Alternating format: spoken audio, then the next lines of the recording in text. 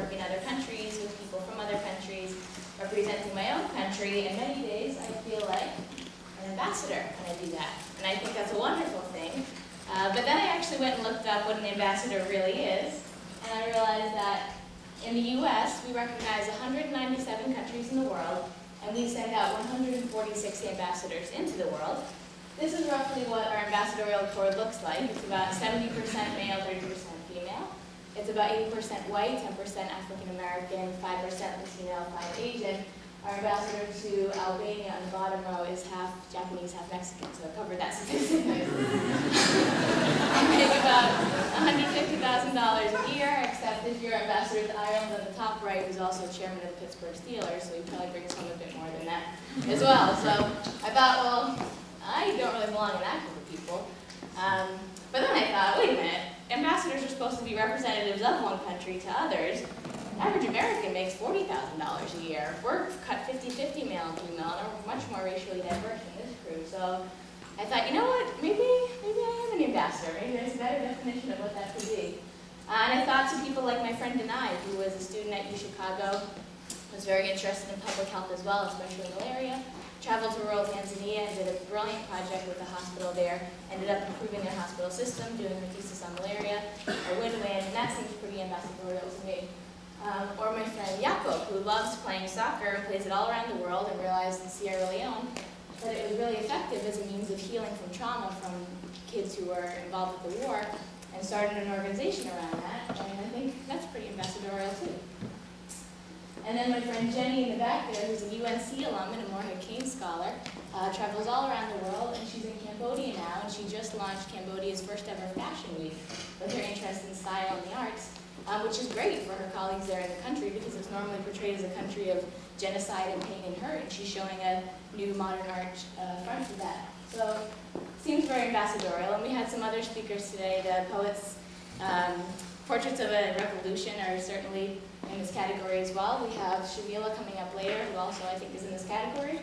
And I was thinking of my own kind of trajectory and my journey in public service. I studied abroad in Ghana and was working with students doing an AIDS curriculum and traveling across West Africa to get to Timbuktu on a journey, and hanging out with teenagers in Tanzania doing an HIV testing program, working with community organizers in South Africa, chatting about religion with a monk in Thailand, discussing girls' education with the janitor of a school in rural Kenya, doing karaoke with some Indonesian nurses on World AIDS Day, doing a traveling ceremony with some friends in rural Laos, and talking about religion in a church parking lot in Ethiopia. All completely insignificant in the scheme of politics and global affairs, but seems to me really, really significant because it's everyday people talking with other everyday people at a level where they get to know each other and then perhaps can actually have a greater impact on global affairs. So this is all possible because we live in a world now that others have alluded to is very different than the world was even 5 years ago, never mind 10 or 50 years ago. This is a map of Facebook relationships. Right now there's over 800 million Facebook accounts in the world, in over 200 countries and 70 languages. There's almost 6 billion mobile phone subscriptions on the planet, 3 billion email addresses registered. So we're connecting like never before, and then we're actually going abroad. So this is from last year over almost 300,000 American students going abroad to study in other countries, more than 700,000 foreign students studying here, and not just studying, but volunteering abroad. You get 13.7 million Google hits if you just search for volunteer abroad. So it's great, it's happening. We're everyday ambassadors, you and me, and this is a great phenomenon. But what I want to chat about today is a warning that if we're not careful, the technology that has brought us people who are very far apart, closer together, might be the same force that ends up bringing people who are very close together a lot farther apart. So what I've seen in my own life and work and with friends is that sometimes when we use technology too much or let it use us, we become judgmental, distracted, impatient, superficial, impulsive. So I'll give a few quick examples of that. When you search on Google. Now the internet is an enormous array of information of every perspective you could ever want, and yet a Google algorithm regularly feeds you back information based on what you've already searched for, more likely. Google Ads feeds you information on what you're already talking about in your conversations. And when I search Indonesia, a country I frequent, in Google Images, I get pictures of me and my friends first, and then I get other things. So when we're constantly being fed more information about what we've already been searching for, we might be less likely to be able to confront that kind of difference in real life when we're inevitably faced with it. So whether we're talking about Skype, Twitter, Facebook, Google, chatting, you always have the option of signing out and logging off, or having multiple windows open at once, which I very often have all of these windows open at once on my computer. Moving from conversation to conversation, thinking we're being super efficient and productive, and in reality, we're not only being not very productive, but when it comes to being able to then form those real relationships with people offline, we've developed a really bad habit of not focusing and not being able to cultivate that relationship between the other person because we're so busy moving around. Impatience. So when it comes to issues like starvation, war, poverty, these issues are huge, and they require really detailed analyses to figure out, and solutions are going to be very different based on where you are in the world, what the circumstances of the community are. So when we're used to the soundbite culture, 140 characters, we diagnose the problem and we're completely missing the point. Capitalism does not cause starvation. Ruling elites don't cause war. And the World Bank doesn't cause poverty. In fact, there's plenty of ruling elites like Bill Gates that does phenomenal things for global health and thus peace in the world. I work on a World Bank project that's really creative and really innovative with local community. When we look at things in this soundbite way, which we're very conditioned to hear about, just get the headlines and get the sensational part of it, we're kind of missing out on the details of what it actually takes to solve the problem.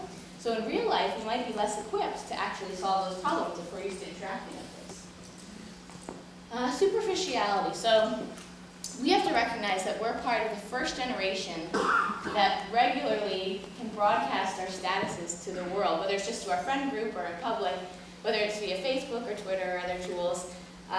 When we're concerned about what we're saying out to the world, we're probably thinking a lot less about how we actually feel inside. So in a somewhat extreme example, I had a friend unfortunately pass away a couple of weeks ago in South Africa, and this is her Facebook wall, where people are now posting their grief on her wall, which to me seems, if it's part of their grieving process, fine, but it also seems that if this is the way where we're dealing with very complicated and complex emotions, then we're perhaps not paying enough attention to our own internal feelings, not based on what other people think of us, but what we think of ourselves, and thus really unable to interact with and help other people as well.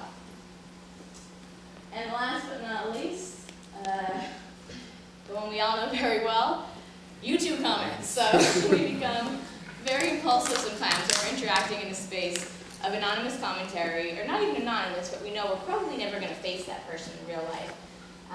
Now these are all comments from the preview of a TV show called Muslim in America. It's a new TV show.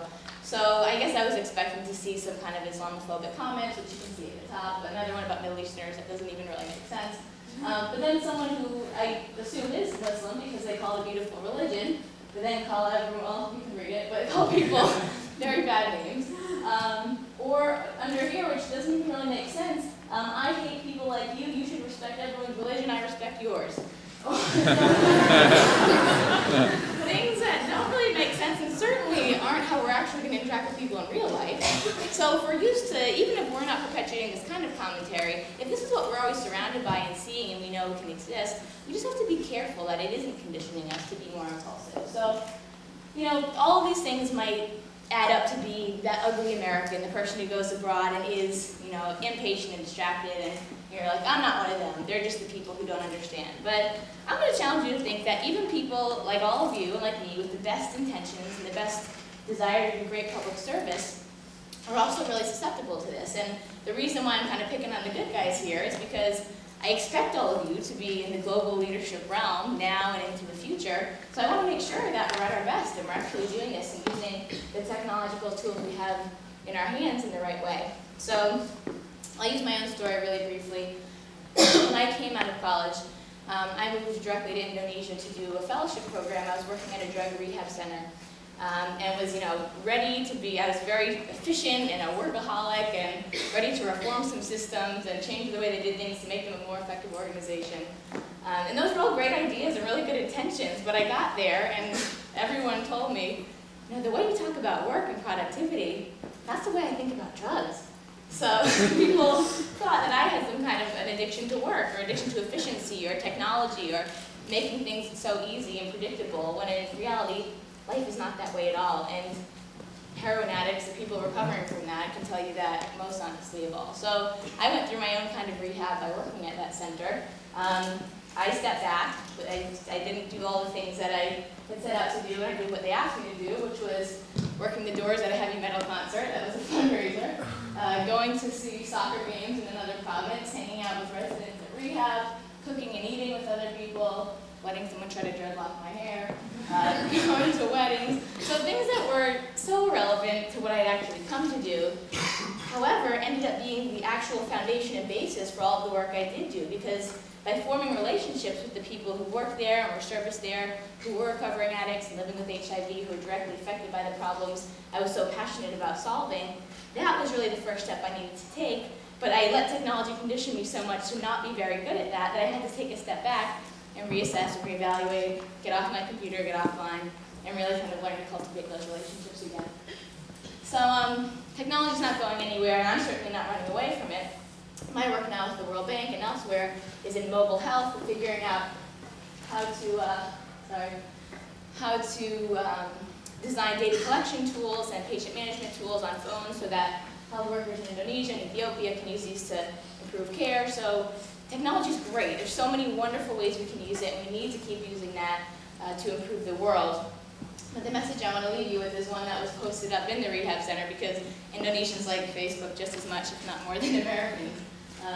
This message says, technology was meant to bring people who are far away from each other much closer together, not to create a new distance between people who are already close. And so the next time that you're in the airport, going on a trip abroad, or traveling, I want you to open up your passport, and on mine it's pages 18 and 19, on yours I'm not sure which one, but you're going to find a quote by Dwight Eisenhower that says, "Whatever America hopes to bring to pass in the world must first come to pass in the heart of America first." And I want to encourage you all, whatever great social change and innovation that you want to see happen in the world, please make sure to reflect that it's happening in your own heart and your own life first. Thank you.